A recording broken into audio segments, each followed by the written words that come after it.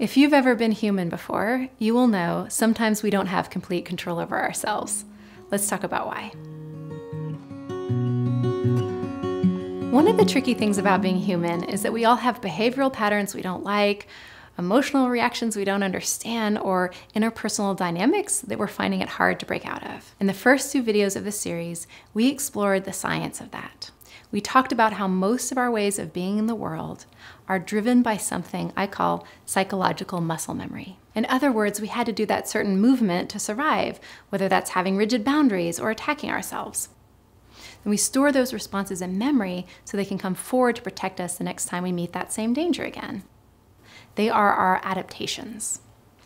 We also talked about how once our brain learns to do that thing, it doesn't really second guess it moving forward or even ask permission from our conscious mind.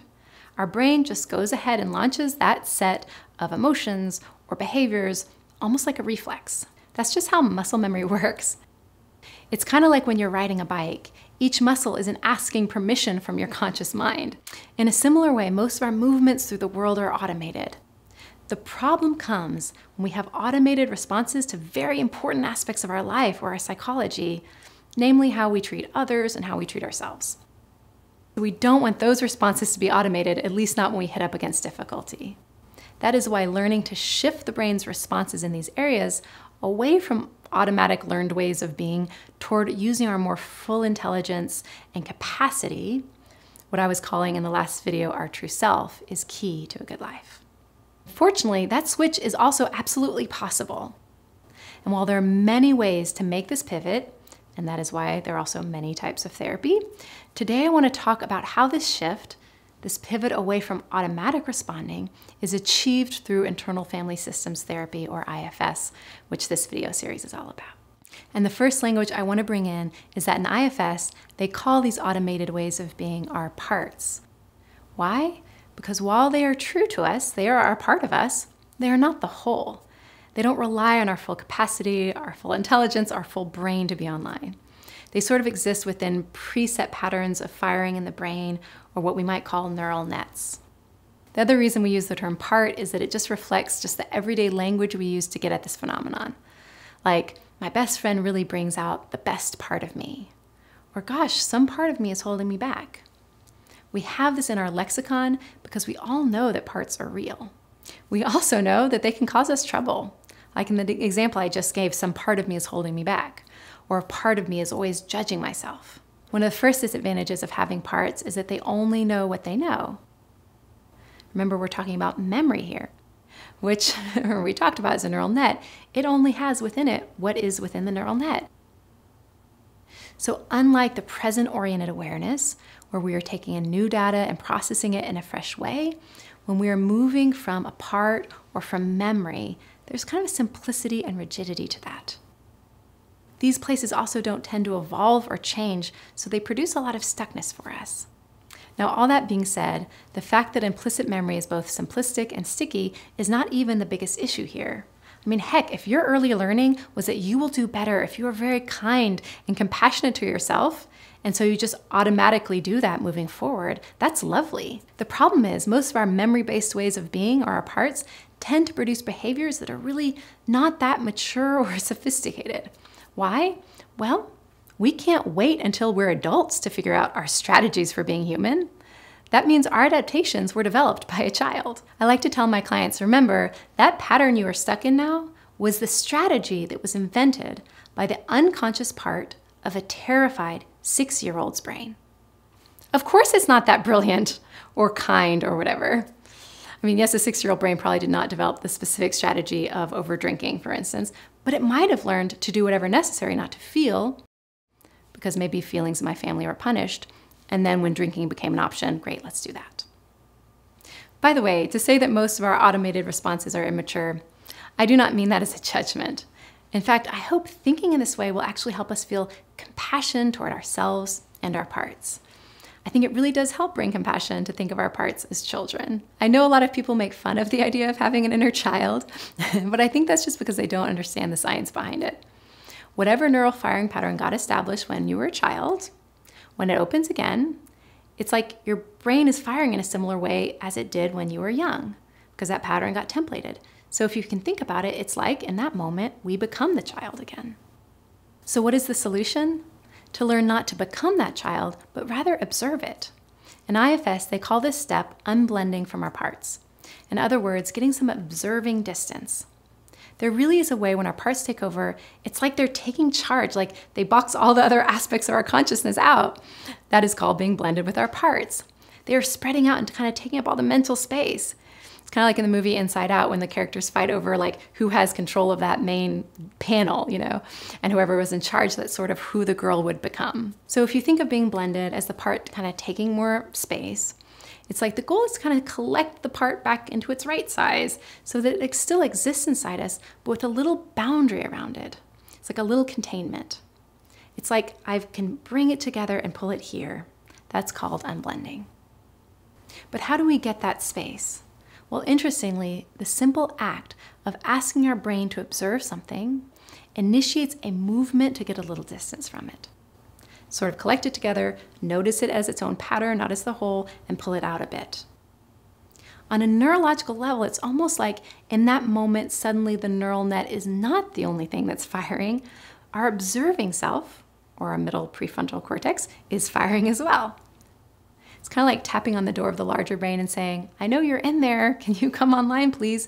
We need to be curious. We need to look at something. We need to reflect. When we do that, it's like the medial prefrontal cortex is saying, oh, that's my job. I guess I have to join the conversation now. And it's that part of the brain, particularly when being asked to look at something, that is able to help us get a little distance from it. Think of it like if I were holding something really close up to my face and you asked me to take a look at it, I would naturally pull away from it a bit. Without even thinking, it's just part of the act of observing is to bring something into focus. So the moment the IFS therapist does two things, really introduce the concept of parts. It's like, hey, let's consider that this is a part of you and not the whole. So already the brain is beginning to kind of shrink it into its right size. And then the therapist asks, can we be curious about it and perhaps take a look at it? Then the natural movement is this. Once we've got some observing distance from that part, the second step is always to notice how we are feeling toward it. In IFS, the therapist always will ask, now that you see the part and notice it, how are you feeling toward that part? And if our adult self is now online, the answer will be something along the lines of, I feel curious or compassionate, or interested, friendly. If that type of wording is used, we know that we are perfectly positioned for some lovely healing work to unfold. Why? Well, remember in the last video we talked about whenever our full intelligence, from everything that we know to all ways of processing information, when all that is permitted to awaken, we are by nature pretty enlightened, friendly creatures. We talked about the 8 C's of that, calm, confident, courageous, etc. We just suddenly have a lot more capacity the moment we unblend. It's almost like when we pull back from that child state, we can regain access to our inner adult. Okay, so here we are. We've just unblended from many parts that have wanted to jump in, which has given us access now to clarity and compassion. And not only that, but we're holding with that compassion awareness around the part because it needs our attention for healing work to unfold. And when all that has been set up, a big doorway for healing has opened. Why? Because now we have a resourced, wise self to use to help that part learn and grow. But by help that part, I don't mean to move into teaching it right away. Rather, we start with listening. That's because any movement toward connection and opening of a conversation always begins with listening. So we follow our curiosity and begin to ask questions. Like if we're exploring a part that pulls us to drink, we might ask it, why is it so important to drink? What are you afraid would happen if we didn't drink? And it's almost like in that moment, through our questions, the part can notice it's no longer alone. Even better, it can sense there's a calm, compassionate consciousness that is truly wanting to listen and understand its reality. Because it's now in the eye of an observing, loving, compassionate, strong adult, it will open up to that adult and speak its truth. When we learn to unblend, we are both bringing a child part that needs support into consciousness and focus, while simultaneously, through differentiating from that child part and identifying it as only a part, freeing up our inner adult. And then we can bring the adult to the child in a way. In that moment, it's like we become our own healer, so that the work not only happens in therapy, but we're learning a way of being that we can carry our whole lives. That being said, there's another direction this can go, at least temporarily. And that is when we unblend from our part. Instead of that simply opening a space for our true self to take the central hub of consciousness, the space will instead be filled by another part. I sort of hinted at this in another video. And the example I gave was, let's say I'm a client and I come in a stance of really blaming my husband for all our problems. I might be so blended with that part of me that learned maybe I need to blame others in order to survive, that I fully buy into the idea that it's his fault. Let's say my therapist helps me step back and get curious and locate that part as a part. Okay, so the therapist will of course ask, how do you feel toward that part? Now in the first scenario, maybe with some distance, I can really feel for that part and see how it had to work so hard my whole life to protect me. And maybe I can even begin to hear its voice saying like, I'm alone. There's no one else here to protect me. I have to fight tooth and nail. But it's also possible that in that space that was just created when the mind gets sort of freed up from the first part, that instead of our true adult self filling the space, another part will step in instead. So that when I'm asked how I feel toward the blaming part, I feel myself blaming it, saying, gosh, I hate that part. I'm so ashamed.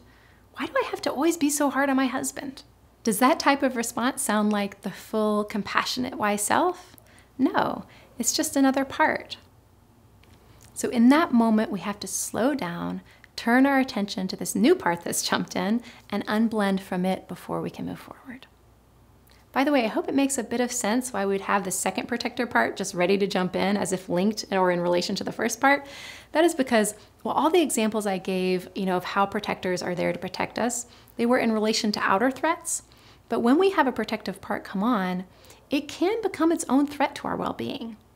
I know that sounds strange because protectors are there to protect us, but as we can all understand, the ways they protect us can create new problems. So it is very common to have parts that are there to protect us from other parts. So we can begin to see how inner conflict is created. I just want to give you an example because in case what I just said sounds a little bit confusing. So I had a client one time who grew up in a family where she learned she had to be perfect. So her protector part was a perfectionistic one, very driven, very serious, working so hard. But that pressure eventually was really taking her toll and her mind was wanting an out. So she found herself occasionally flying off to Las Vegas and doing a bunch of really risky behaviors that weren't like her at all. So she came in feeling a bit ashamed, a bit crazy, but when we could slow down and see, okay, so this perfectionism protected you in this way, but then this wild and crazy part had to kind of naturally arrive on the scene to balance things out or you would just want to die. It's like, okay, this is always just really important for the brain. It stabilizes us when we can understand things and see them clearly. So for my client, even just being able to say, okay, here's the protector part, and here's the part that protects me from my own perfectionism by occasionally going wild, just that piece of being able to organize things, which speaking in parts also helps us do, has this wonderful benefit of making things feel less chaotic internally. Plus, now that I can see it all objectively, I can work with it. And if I keep these parts a bit separate where I'm looking at them rather than becoming them, it leaves my mind available to be compassionate and helpful and really bring in some healing energy toward these parts. As you might have picked up, not only is it important to unblend from our protectors so that they aren't in control of our thoughts and behaviors, it's just as important in as much as it leaves space for our true self to take the lead. In IFS, they call that stepping into self-leadership. We are moving out of old, ingrained ways of protecting or taking care of ourselves toward deeper, fuller ways of taking care of ourselves that really only our inner adult can do. When our protectors feel understood and their fears have all been addressed, they will hand over the reins to our true self. Okay, so we've talked about unblending through believing that our current way of being is just a part, maybe creating a bit of mental space between us and it by bringing on some mindful observation. We talked about how there might be more than one part, but once you've sort of peeled back the layers of the onion, this amazing adult has space to take the lead. And finally, we talked about how when that inner adult really listens to and addresses the fears of the part, a sense of security is fostered. It's almost like the parts pledge their fealty now, to the true self in a way. Now you might think our work is done. Now that this adult is present, we can just live from there and face the work we want to do in the world from there. And that's partly true. But before we ask our inner adult to face the outer world in a new way, we ask it to face our inner world in a new way. We find those inner places first that need the adult's attention.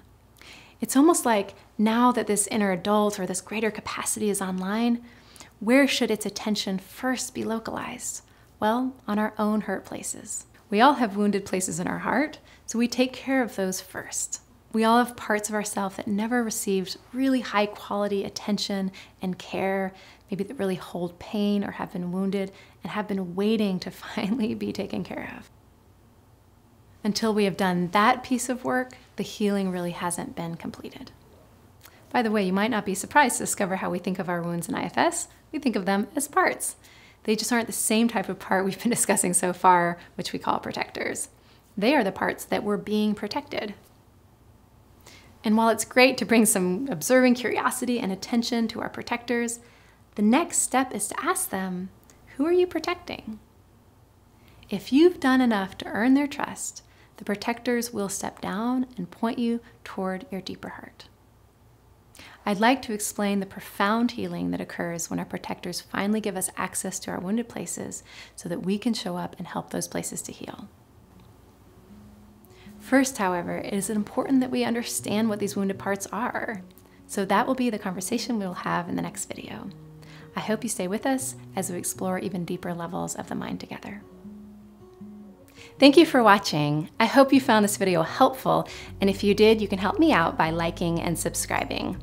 Or if you're a therapist who would like to train with me while earning CEUs, you can visit my website at toriolds.com.